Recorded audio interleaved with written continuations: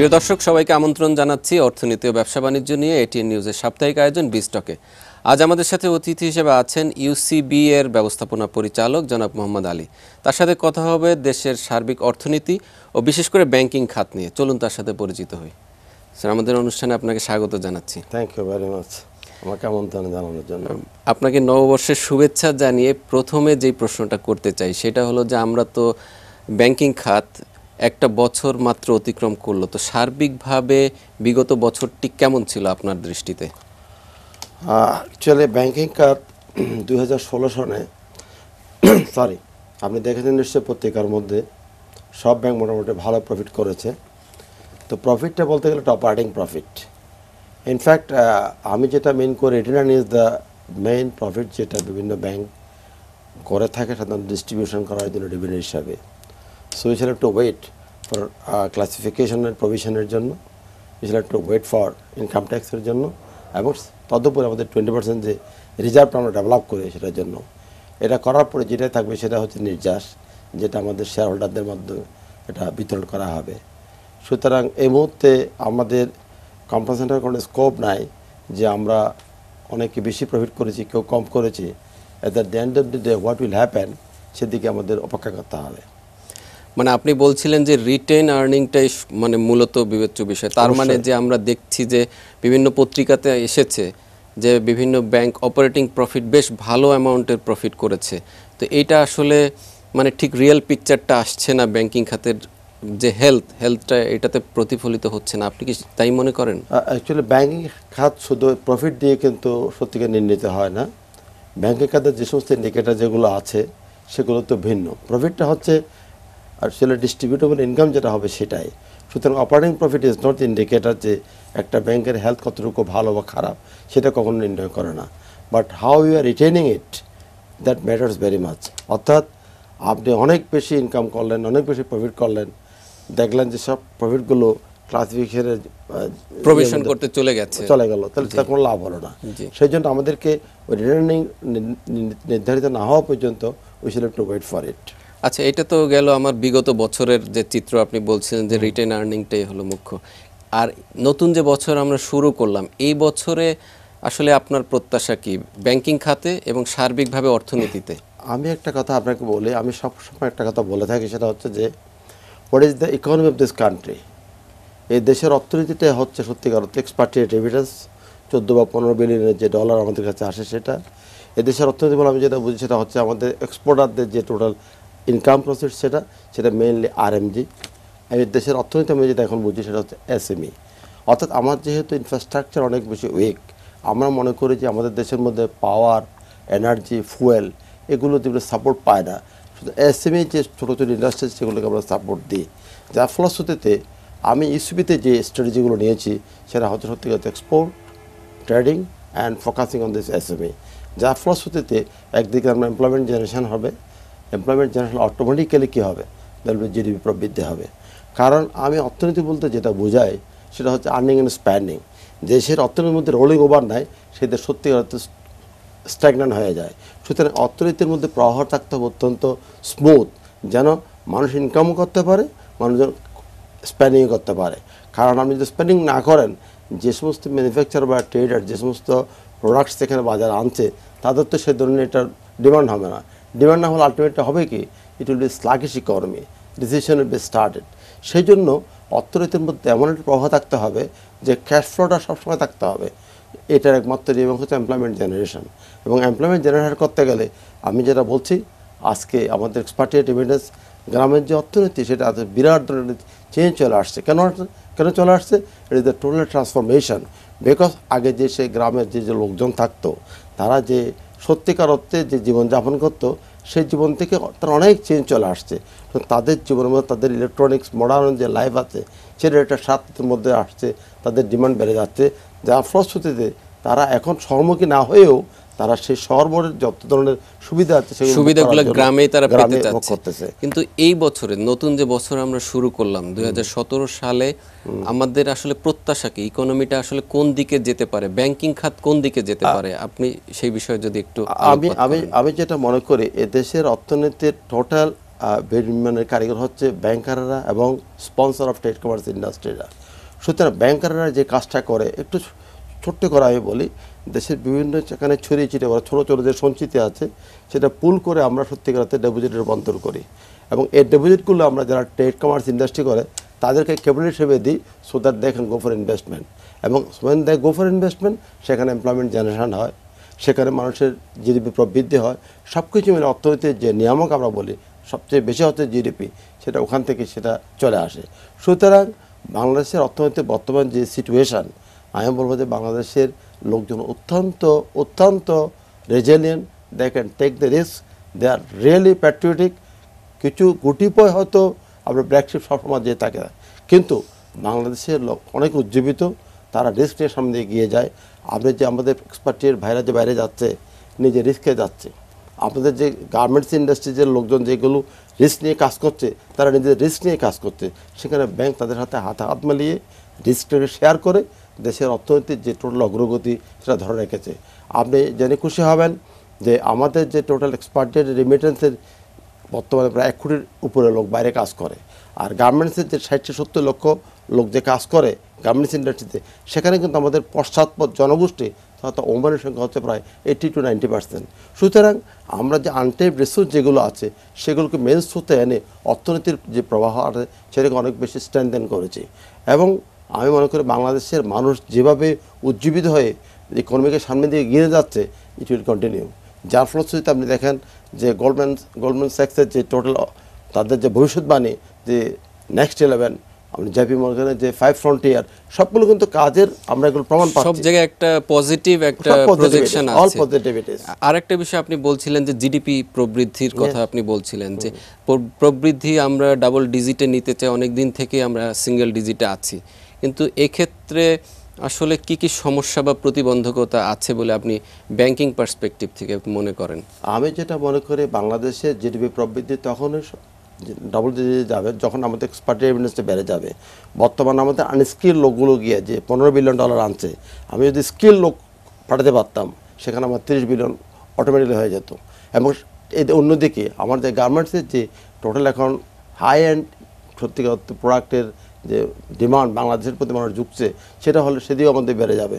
সুতরাং দেশের অর্থনীতির জন্য সবচেয়ে ইম্পর্টেন্ট হচ্ছে যে আপনার এক্সপার্টিয়েট রেমিটেন্স এবং গার্মেন্টস।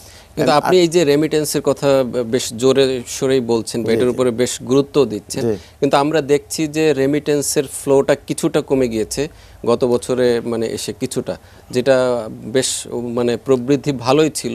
তো এই যে রেমিটেন্সের প্রবাহটা একটু কমে যাওয়া, এটা কি অর্থনীতিতে বা ব্যাংকিং খাতের কোনো চাপ সৃষ্টি করবে কিনা? এটারও একটা কারণ আছে, আমি আপনাকে বলি। যেহেতু গ্লোবাল যে সিচুয়েশন বর্তমানে, যেখানে আমাদের সবচেয়ে বেশি এক্সপার্টিয়েট ডিভিডেন্স পড়া হতো সৌদি আরব পরে হচ্ছে যে আমাদের ইউএই, এর হচ্ছে যে আমেরিকা। আমরা এই বিষয়টি নিয়ে আমরা আলোচনা কন্টিনিউ করব যে এই রেমিটেন্স কেন কমে যাচ্ছে বা এটার ফলাফল কি হতে পারে, কিন্তু তার আগে একটা বিরতি নিয়ে আসবো। থ্যাংক ইউ দর্শক, এবার একটা বিরতি নিচ্ছে, আমাদের সঙ্গেই থাকবেন, ফিরছি কিছুক্ষণ পর।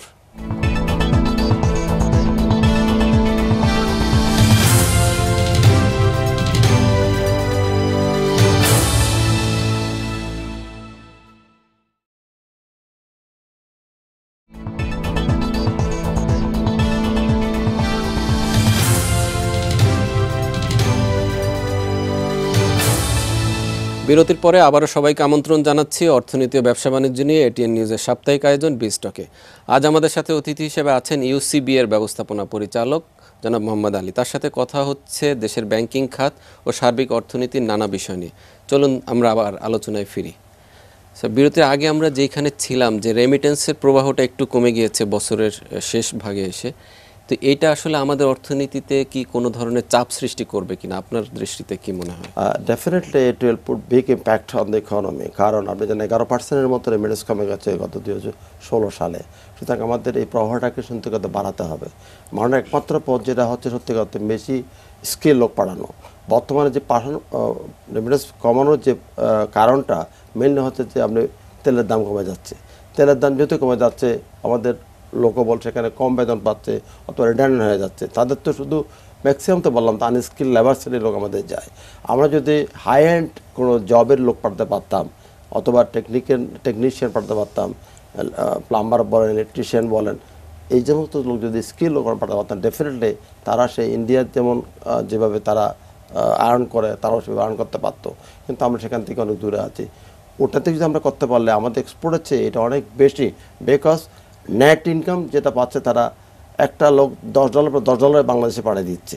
সুতরাং এটা বাংলাদেশের জন্য বিরাট একটা আমি বলবো যে অর্জন। সেই অর্জনটাকে আমাদেরকে ধরে রাখতে হলে ডেফিনেটলি তাদের সাপোর্ট দিতে হবে। সেই সাপোর্টটা কী দিতে হবে, আমাদের যে দূতাবাস যারা আছে তারা লর্ডের মতো বসে থাকলে চলবে না, তারা সেভাবে অল্টারনেটিভ বাজার খুঁজতে হবে এবং তাদেরকে কামলা হিসাবে কাজ করতে হবে, so that they can give support to this people. On the other hand আমি বাংলাদেশ ব্যাংকের তদানীন্তন গভর্নর আতিউর রহমান সাহেবের কথা বলছিলাম, এবং যে বিচ্ছিন্নভাবে ব্যাংকারগুলো যেগুলো সিএসআর করে আপনারা এগুলো সব পুল করেন, একসাথে করে এই সমস্ত লোকজনকে আপনারা একটা ট্রেনিং ইনস্টিটিউট করেন, সেন্ট্রালি করেন বা ডিভিশনাইজ করেন, প্রত্যেকটা ব্যাংক সেই সিএসআর মধ্যে টাকাটা দিক এবং আপনি তাকে টাকাও দেন, ট্রেনিংও দেন। শুধু একটা কথা থাকবে, ব্যাংকের অ্যাকাউন্ট এখানে থাকবে।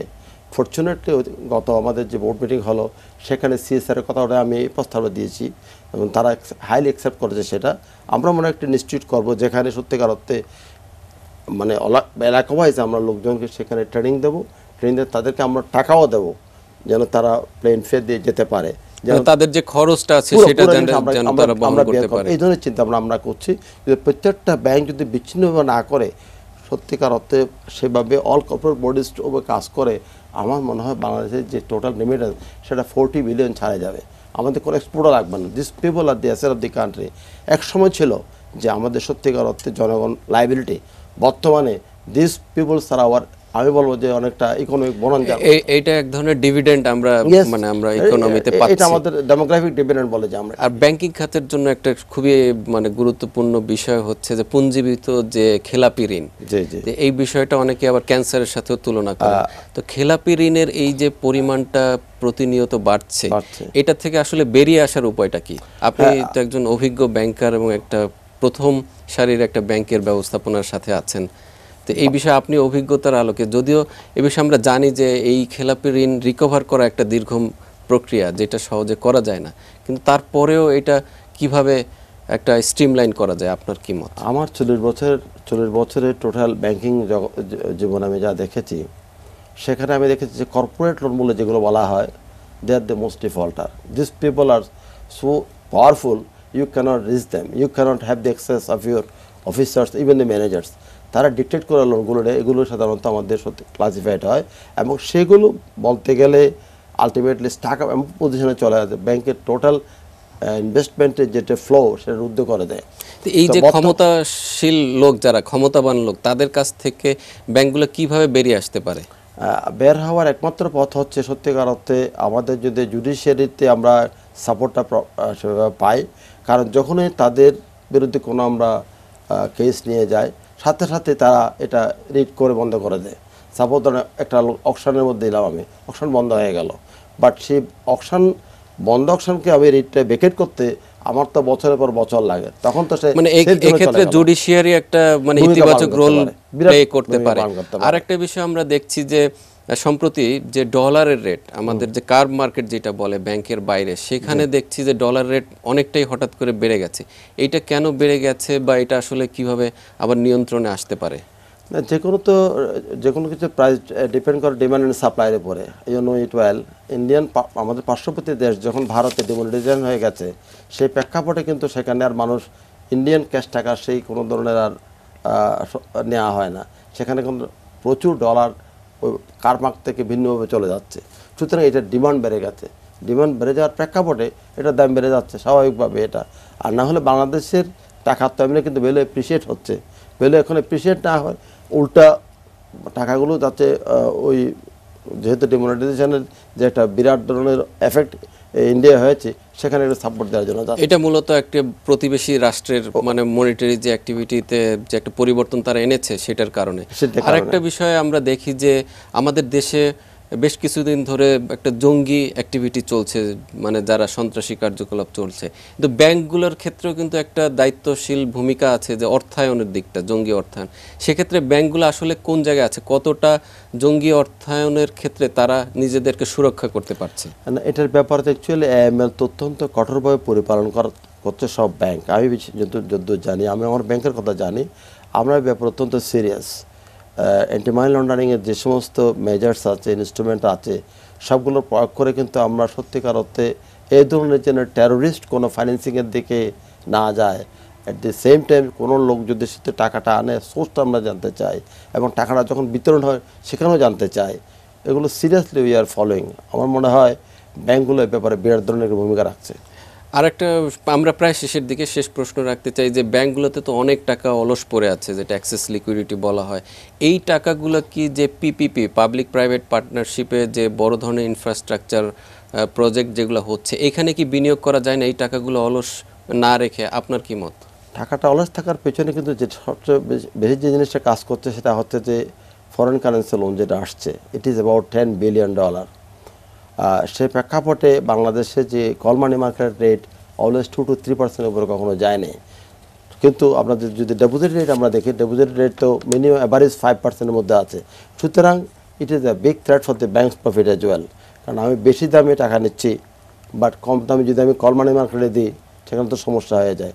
এছাড়াও আমাদের সাপ্লাইজ ক্রেডিট যেটা ইসিএ, এলটিএফএফ, বিভিন্ন ধরনের কিন্তু নতুন নতুন প্রোডাক্ট বাজারে চলে আসছে, যারা সাপ্লাইজ ক্রেডিট হিসাবে যদি কেউ যদি আমরা এখানে মালটা ইম্পোর্ট করে, ওরা যদি সাপ্লাই দেয়, সেখানেও তো আপনার ডলার লাগছে না, কোনো ইনভেস্টমেন্ট লাগছে না। এলটিএফ সেম সিচুয়েশান। আবার এদিকে দেখা যাচ্ছে যে আপনার টোটাল ওবিওর মধ্যে যেটা বললাম যে বেরা যেটা বলছে যে তাদের প্রায় অ্যাবাউট আমার মনে $10 বিলিয়ন মতো তাদের নিজস্ব সংখ্যানো আছে, সেই টাকাগুলো কিন্তু বাজারে রোল ওভার করতেছে, যার ফলে হোম কারেন্সির যে ডিমান্ড আছে সেটা কমে গেছে, এবং কমে যাওয়ার ফলশ্রুতিতে আপনার আইডল মানি বেড়ে গেছে। আমরা প্রায় শেষ। আপনি যদি একটু সংক্ষেপে বলেন যে ঋণ বিতরণের ক্ষেত্রে এক ধরনের অস্বচ্ছতা থাকে সরকারি বা বেসরকারি ব্যাংকে, বিশেষ করে সরকারি ব্যাংকে এই ঘটনাগুলো বা দুর্ঘটনা বেশি ঘটে। তো এই অস্বচ্ছ প্রক্রিয়া থেকে কিভাবে ব্যাংকগুলো বেরিয়ে আসতে পারে? এক কথায় বলতে গেলে যেটা আমি বলতে চাই সেটা হচ্ছে যে প্রত্যেকটা ঋণ বিতরণের আগে, স্যাংশন করার আগে দেখতে হবে প্রপারলি আপনি কোথায় ঋণটা দিচ্ছেন, এবং এই ঋণের টোটাল গতিপথটা দেখতে হবে, where this money is going, এবং সেটা যে টোটাল কীভাবে বাউন্স করে আসবে সেটাও আপনাকে দেখতে হবে। Once you can ensure that yes the money, the sanction for the purpose, it is being rather disbursed for the purpose, automatically এই টাকাটা কিন্তু রিবাউন্ড হয়ে আপনার কাছে ফেরত আসবে এবং ইনক্লাবে হবে না। এবং সত্যিকার অর্থে those who R the good client, তারাই এটার জন্য ঋণ পাবে। বাকিদের ঋণ দেওয়া প্রত্যেকটা ব্যাংকের এই ধরনের একটা ট্রান্সপারেন্ট পলিসি থেকে ঋণ দেওয়া উচিত বলে আমি মনে করি। আপনাকে অসংখ্য ধন্যবাদ। আমরা আশা করব যে নতুন বছরে ব্যাংকিং খাত আরও এগিয়ে যাবে, অর্থনীতি আরও এগিয়ে যাবে। Thank you very much. দর্শকদের ধন্যবাদ। প্রিয় দর্শক, এই ছিল আমাদের আজকের আয়োজন। আগামীতে আবারও দেখা হবে বিজ টকে। সে পর্যন্ত ভালো থাকুন, এটিএন নিউজের সঙ্গেই থাকুন।